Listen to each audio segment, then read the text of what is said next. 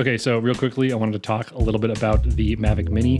Now, if you know anything about my drone journey in the past, I had the DJI Spark. I crashed one of them into the Columbia River Gorge, and it's still out there somewhere near Ponytail Falls. And then I ended up buying another one, flew it around a bit, really liked it. But again, it was 1080p. It's kind of a beginner, more consumer end drone. And after I sold the DJI Spark, I never really got back into it because I don't really use drone footage in my videos very often, and I'm not drone certified. So if I wanted to do it for any paid work, couldn't really. So whenever I need drone footage, I usually look to my friends, which I have a lot of friends actually that are not only drone certified, but also really good drone pilots. But recently I have been feeling the itch to fly drones again and just get footage just for the heck of it, and maybe even pepper a little bit into my videos. And so I wanted a drone that was still under that 250 gram limit. I also did not want to spend a lot of money because again, I'm not a very good drone pilot. And so if I crashed a drone again, I didn't want it to be one that was super, super expensive. So that's where the original Mavic Mini comes in.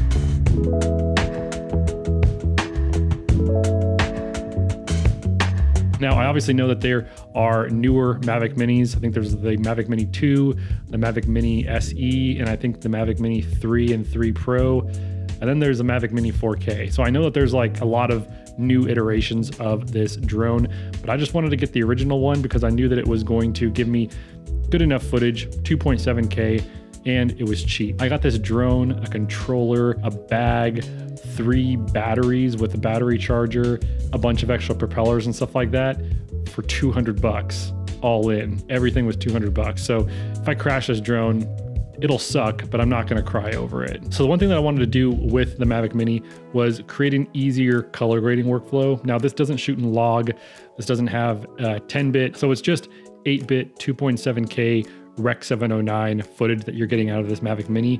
And so I wanted an easier way to work with this footage alongside footage like my Panasonic GH5, which I'm using right now. So what I actually did was created a Mavic Mini to Vlog L conversion LUT. And that essentially does exactly what you would think it does. It converts the Rec 709 Mavic Mini footage that you get off this drone into a Vlog L color space. So then, even though it's just 8-bit and you're not gonna be able to push it very much, you can just use your Vlog L LUTs straight on footage from this Mavic Mini, which just makes the whole color grading workflow a lot easier. So I've been using this a bunch of my Mavic Mini footage, and I think that it actually looks pretty good.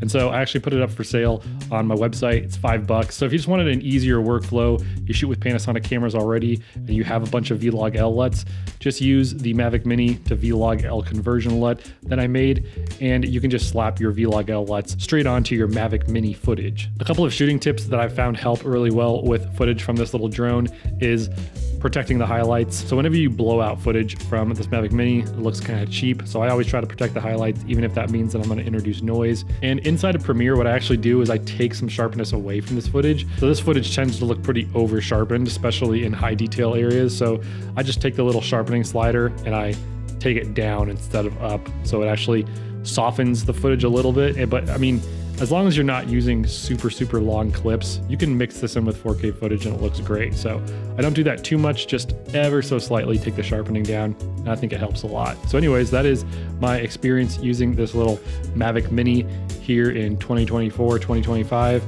And I think it's still a really fun drone to fly around. If you're just getting into flying drones again and you want something that's not gonna break the bank, if you crash it, it's not gonna make you cry, you can still get good footage out of it. The original Mavic Mini's rad. So yeah, I hope you enjoyed that quick little video. Again, if you'd like to check out the Mavic Mini to Vlog L conversion LUT, I'll have that in the description below. Thanks, bye.